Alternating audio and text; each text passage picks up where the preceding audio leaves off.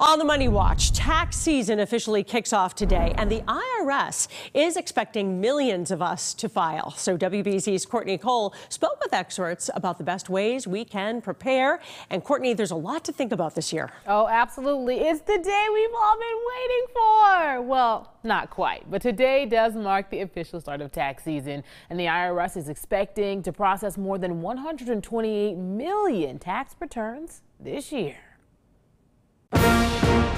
In this world, nothing can be said to be certain except death and taxes. First written by founding father Benjamin Franklin in 1789, 235 years later, truer words have never been spoken. So I took a trip to LGA CPAs in Woburn to talk to a professional about the best way for you to prepare this tax season. Tax partner Laura O'Brien tells me that starts with making sure you have all the necessary documents.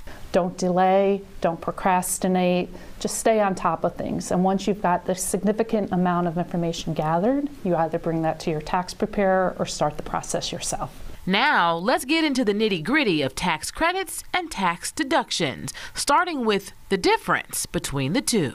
Tax credits are more valuable because it's a dollar-for-dollar reduction in how much tax you owe.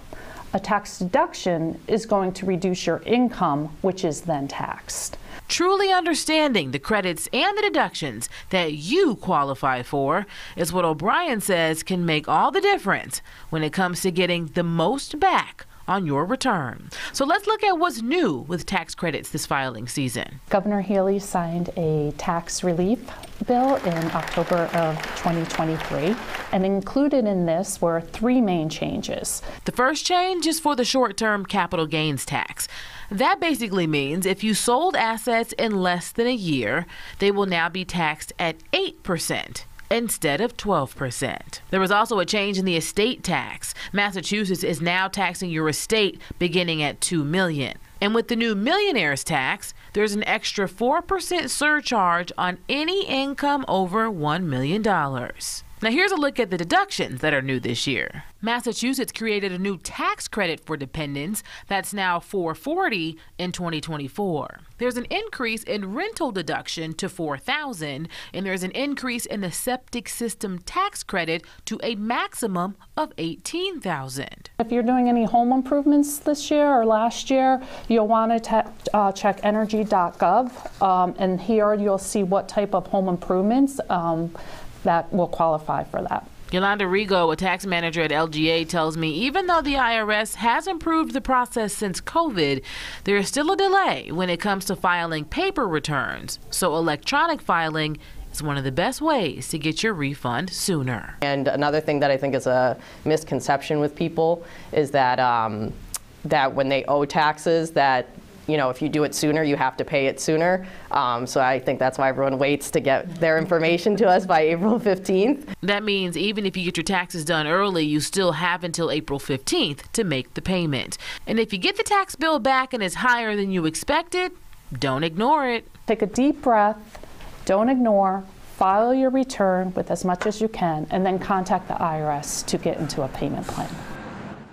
All right, so on average, the IRS says it takes less than 21 days for you to get your refund. That tax deadline is April 15th. However, this year in Massachusetts and Maine, because of state holidays, they will be due on April 17th. But my friends, that doesn't mean you get your blood pressure up and wait until the last minute. Paula. You don't want to do that. But when it goes to the 17th, you just feel like you're getting away with a little something, don't you?